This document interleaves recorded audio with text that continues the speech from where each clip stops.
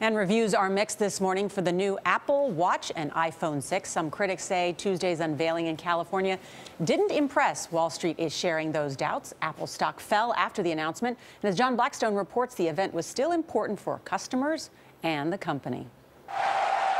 To launch its latest products, Apple chose the same theater where Steve Jobs unveiled a revolutionary computer. On this stage 30 years ago, Steve introduced the Macintosh to the world. For Tim Cook, who took over the company after Jobs' death, returning here seemed to be both a nod to the past and a look toward the future. It is the next chapter in Apple's story, and here it is. The Apple Watch is the first original Apple product not launched by Steve Jobs. Is today the beginning of the Tim Cook era at Apple?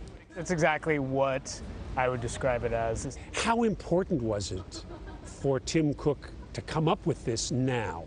He needed, especially now, something to really give, I think, not only investors but the public this sense of, that Apple has a direction that it's going in and that it has a vision for an Apple beyond Steve Jobs. That vision also includes replacing credit cards with iPhones through a new system called Apple Pay.